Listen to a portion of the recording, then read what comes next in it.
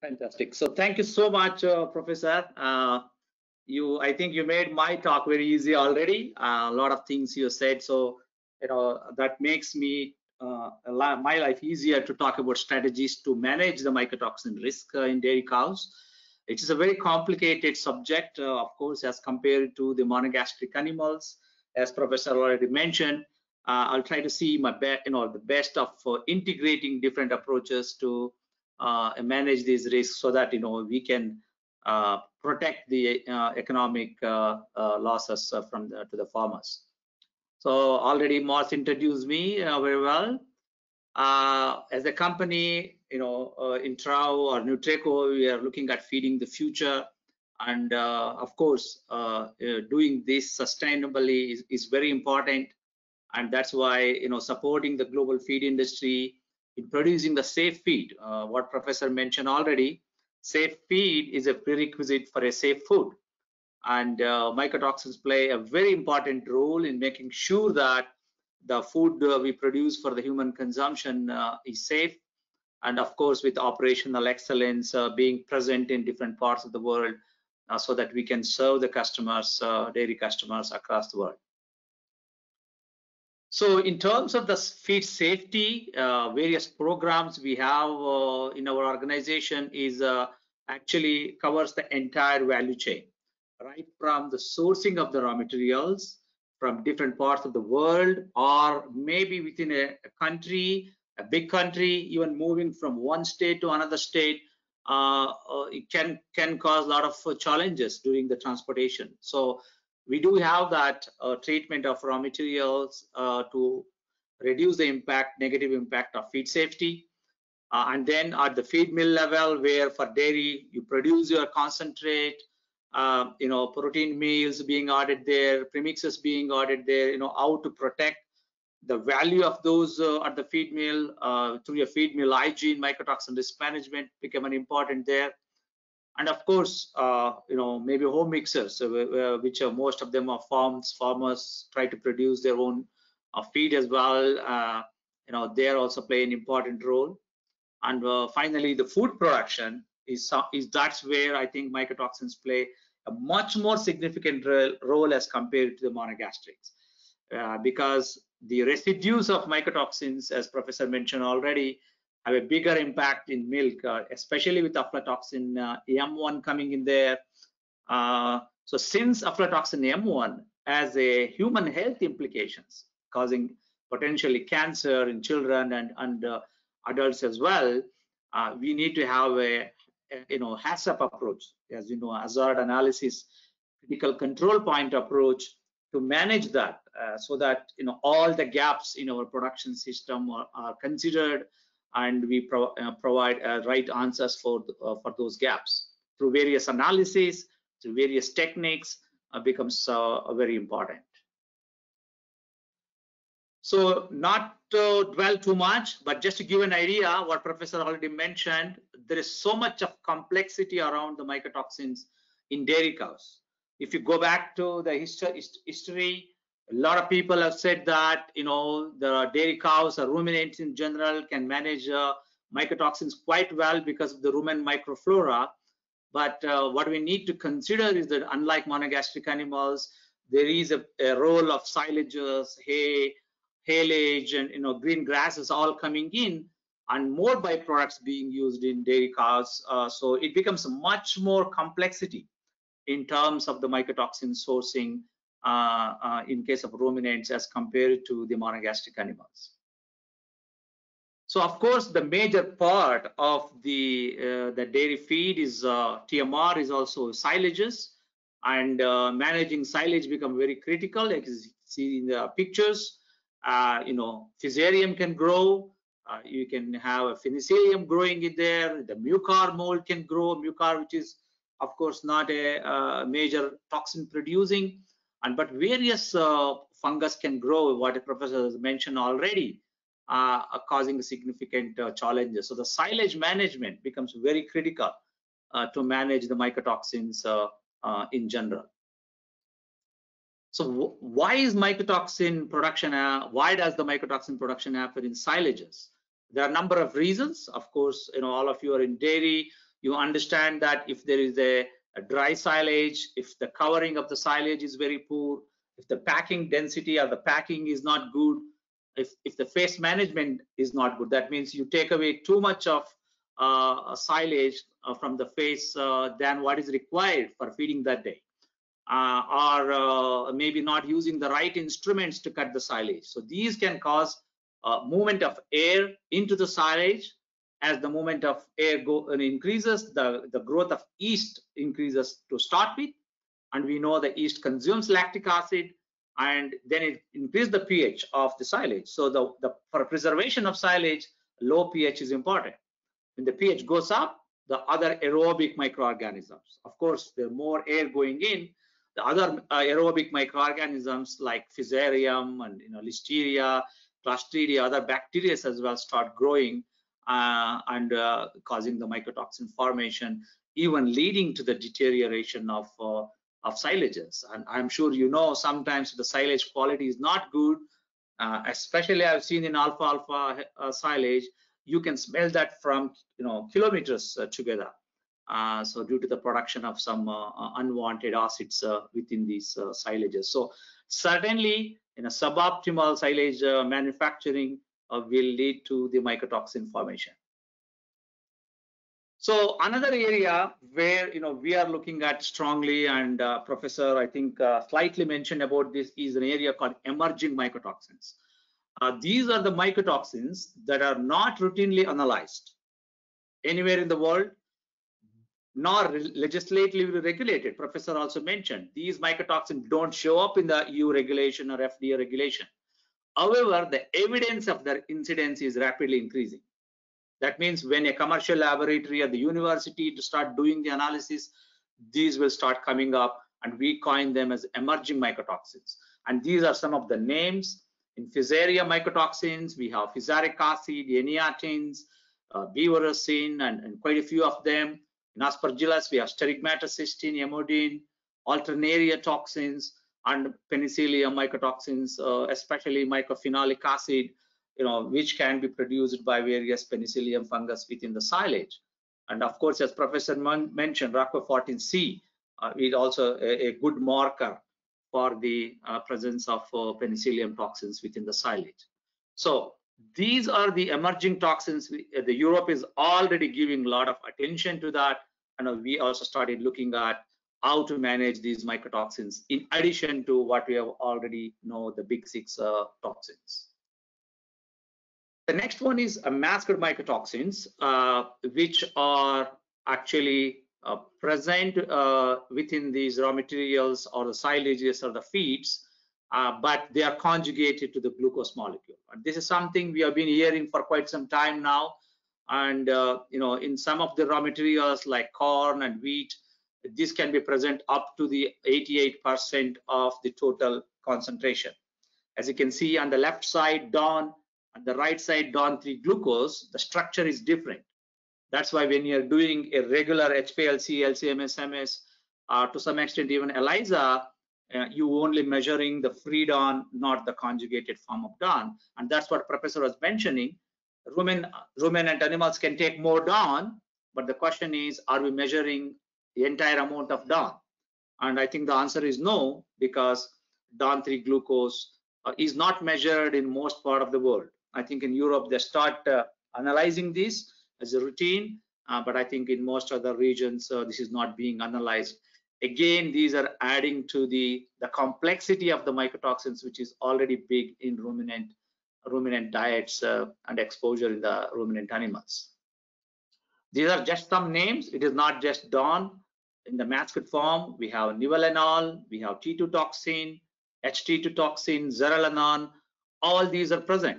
I think many of you as a dairy farmer, sometimes you do the analysis of zearalenone, you see a very low level of zearalenone, but actually the cows are showing the symptoms, reproductive issues, maybe not coming into the heat when unexpectedly, taking more inseminations per pregnancy. So all these are an indication that maybe some forms of the toxins we are not unable to measure today using the conventional methods of analysis. And then I just had one slide about the impact of DAWN. This is a study from US, North Carolina State University. Yes, the cows can take a little bit more DAWN than pigs, but already, they have observed a decrease in the the microbial protein produced within the rumen of the cow as compared to control. At 3.1 ppm DAWN, you saw only 680 grams, so significant reduction, of course, there. And metabolizable protein, gram per day, was also significantly reduced at the p-value of 0.05. So again, showing that ruminant animals can be susceptible to DAWN also, depending upon the level, depending upon what form are present, and depending on what other mycotoxins like silage mycotoxin causing damage to the rumen microflora. So that is the challenge we have in hand. Then how are we going to diagnose? So I think Professor already mentioned about the feces. I didn't add it here, but that's a great way to look at it. When you go to a farm, you might be observing undigested feed in the feces, or you might be observing poor repro. Health is not good, more somatic cell counts, the incidences of mastitis, laminitis is increasing, the poor milk production. All these are some of the indicators of a potential mycotoxin problem in cows.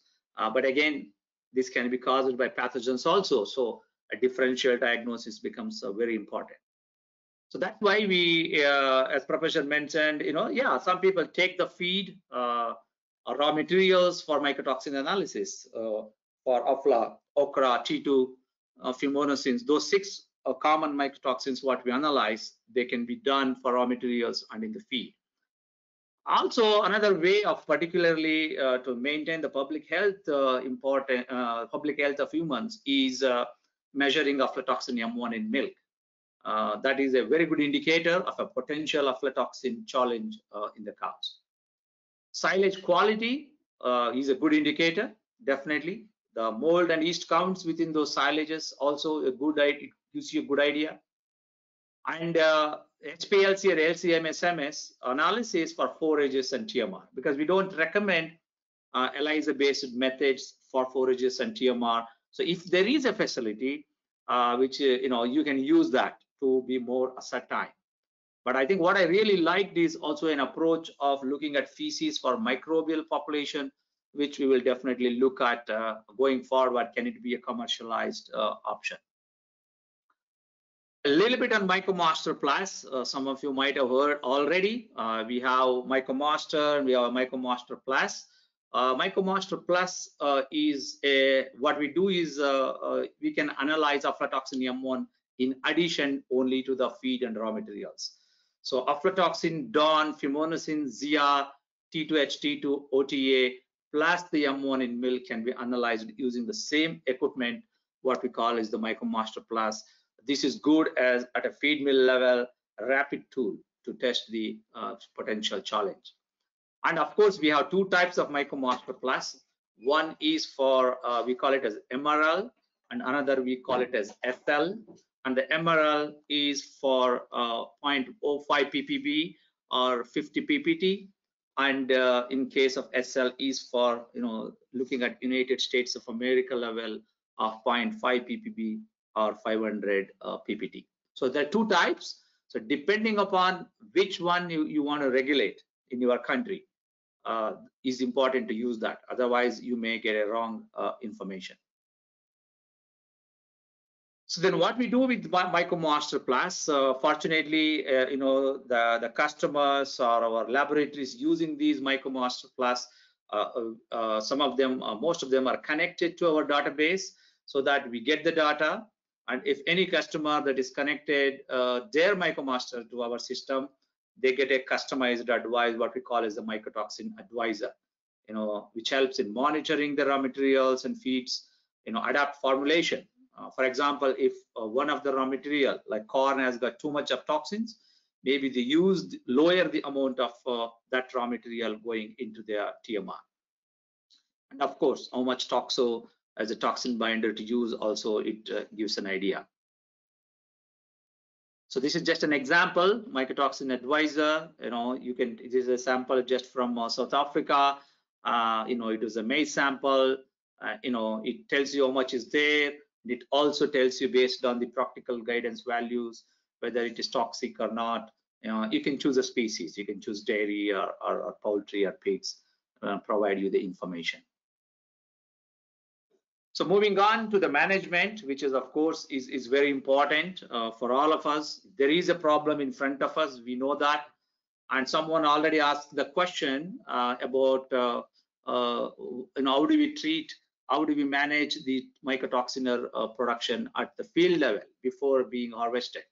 So this is why I consider the 10-point system for our mycotoxin risk management, starting from what are the good agricultural practices.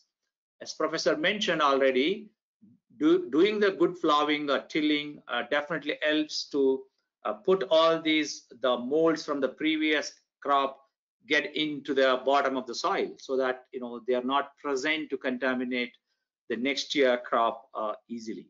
But of course, there are reasons why people don't want to do the tilling. No-till is a common practice in many parts of the world. Then the rotation of crops is also important. If you rotate the crops one year with protein source, another with energy source, there is a chance that you can reduce the amount of the unwanted molds growing. But how many are doing is a big question.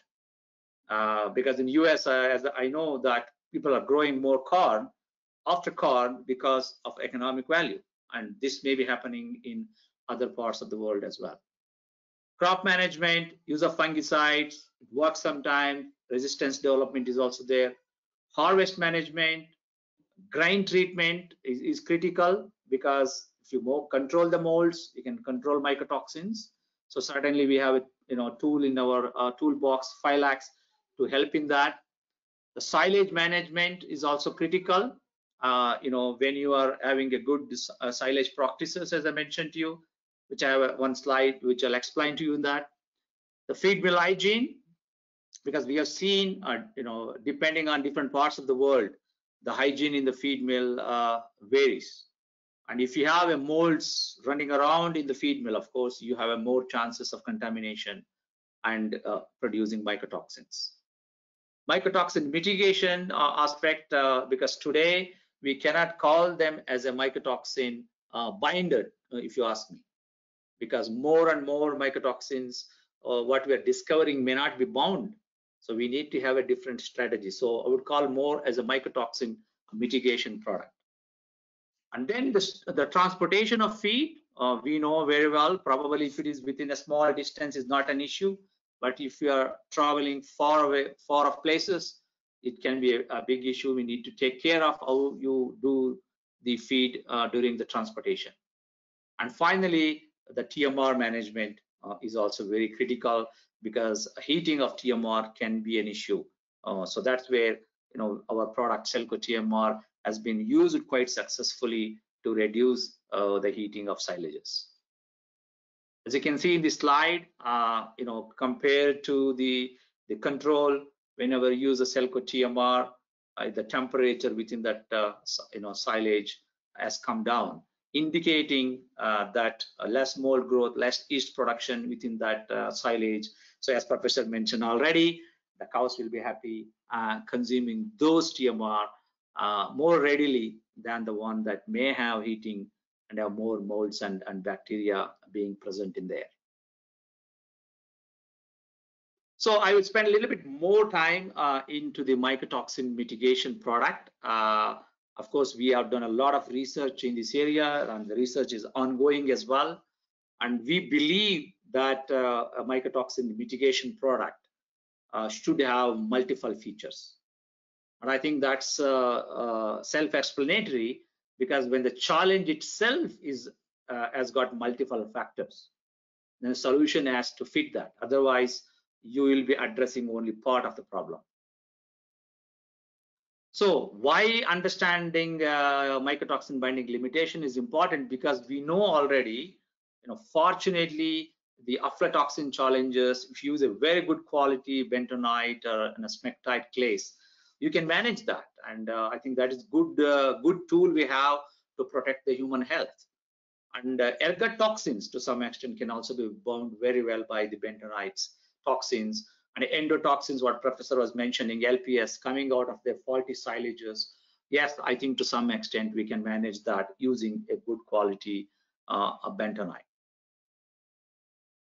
Then they have only a moderate binding to the T2 toxin, ZIA and OTA. In a lot of research we have done, we don't see more than 50%. It's always less than 50% binding to these toxins.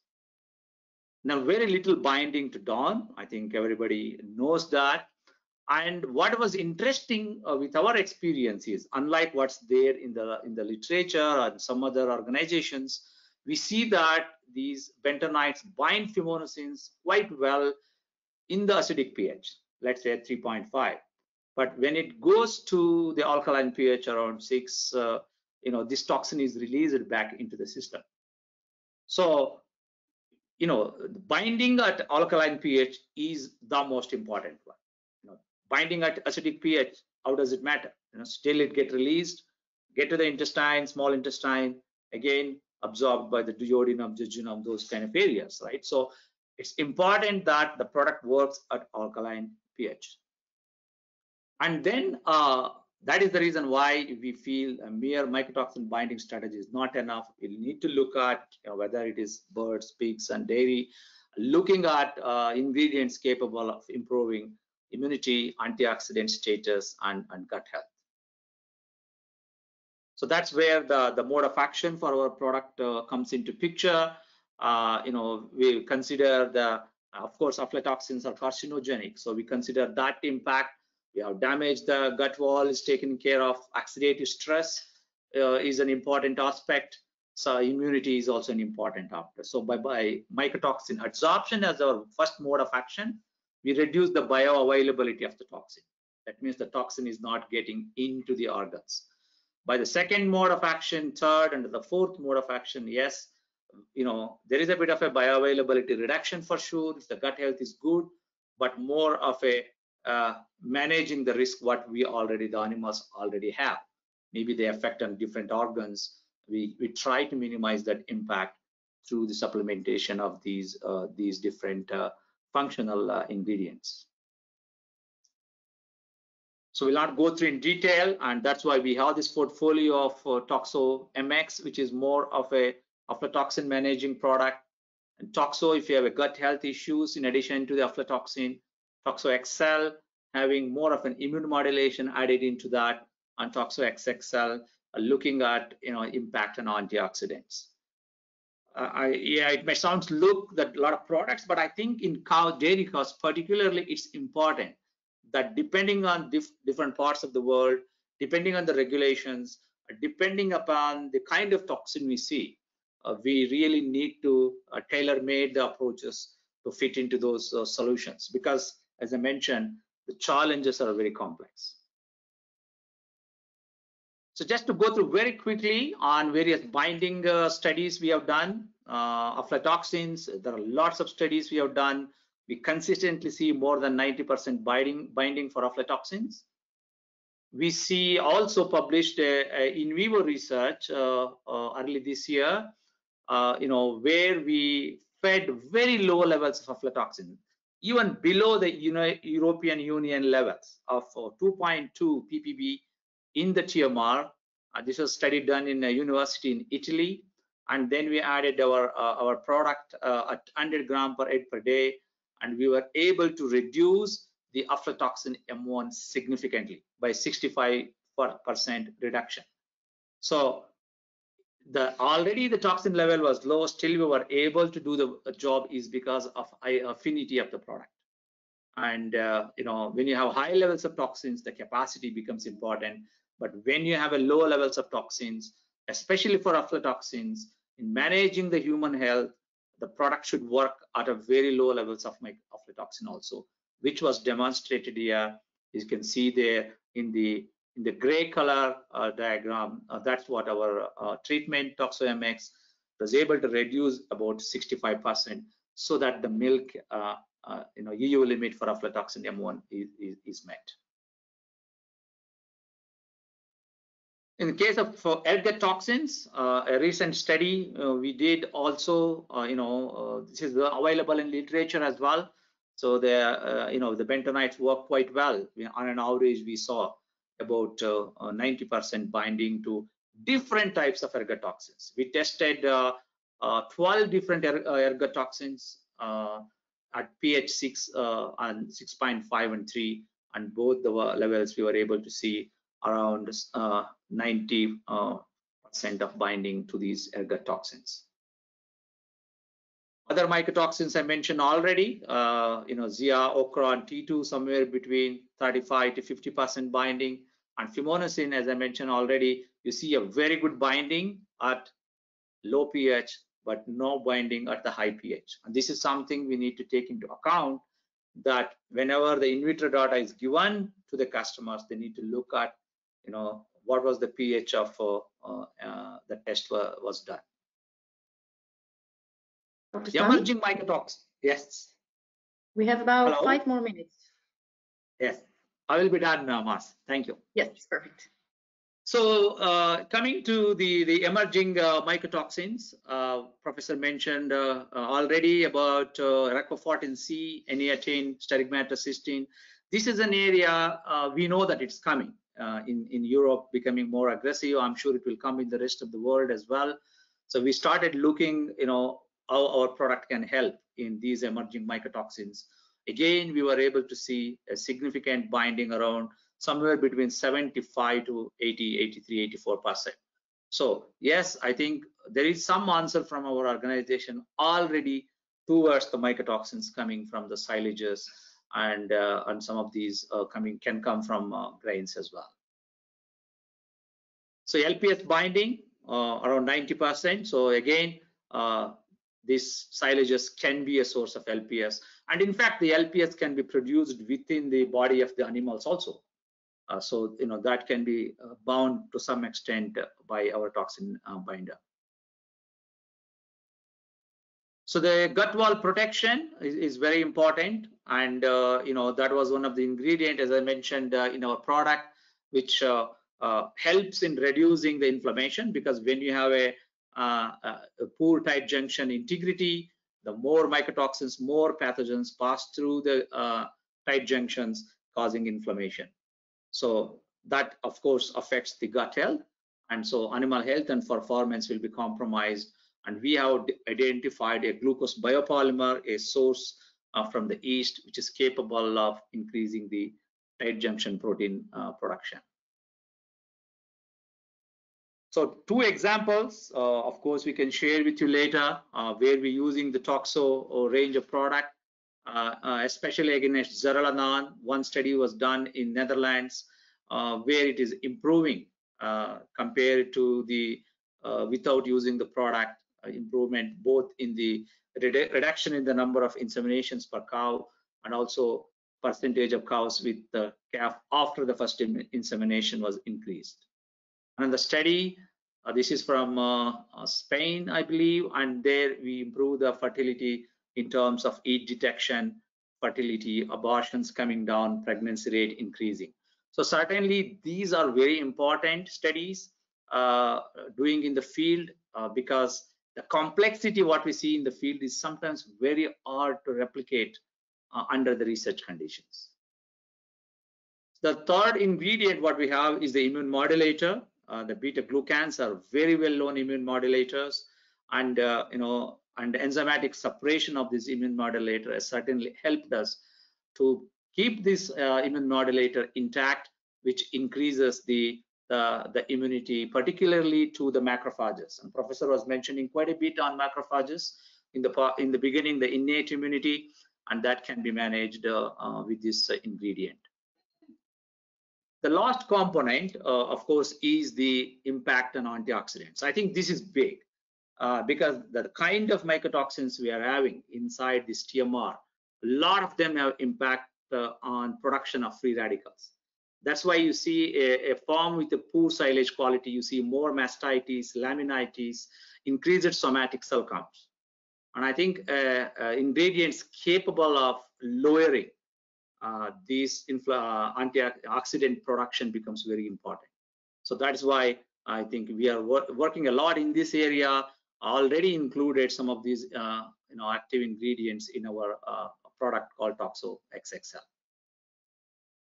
So one story I want to share, a success story, of course, from our colleagues, because I strongly believe the data coming out of the field is more important. This is coming from TN France, and they are really nicely using our system in place. What we have a master lab capable of analyzing or using LC-MS for TMR analysis. As I mentioned before, LC-MS analysis is important for TMR due to the high fiber content, high moisture content. They're using it, understand the challenge, what they have, and they go back to the customer, provide solutions according to the challenge. So one example, a farm in the western part of the France, where they had rumen quality issues. As a result, what they thought was, according to the analysis, a combined effect of HT2 toxin and DON synergy. And then they visited the farm, or various conducted investigations. They went to the farm, and after a month, they already got an email from the farmer saying that they're seeing a significant improvement in the milk production after adding the product Toxo XXL at 100 grams per head per day. And they found 2.5 kg increase in milk production, 1 point improvement in milk fat. Somatic cell count, I think in France it is up to 250,000, but they were at 90,000. They were quite happy. And mastitis stopped on the farm, and also the number of times at the robot was 2.7. A number of times rejected by the robot was 2.8. That means the activity of the cows was also increasing, and a better reproduction as per the customer. So the customer was quite happy. He had a big challenge, and the product was able to help them out. So these success stories becomes critical from the field. So to conclude, as a detailed expert opinion from Professor, as we know, she is the leader in the mycotoxins area in ruminants. So there is a complexity of mycotoxins the dairy cows are exposed to. And aflatoxin M1 management is of public health importance, and that should be taken slightly different approach. You need more like a heads-up approach for that. And then other mycotoxins causing rumen health, intestinal health, immunity, antioxidant issues should be considered by other toxins. And then an overall approach, 10-point system, what I mentioned, taken into consideration. And then innovation in feed additives in terms of improving gut health, immunity, antioxidant status should also be considered in addition to the binding. And maybe a last word, probably we should call it as a mycotoxin mitigation agents rather than the binder, because we are very clearly seeing in recent times the binding of mycotoxin is not good enough to solve many of the challenges. With that, thank you so much, Moss. I will be happy to answer questions.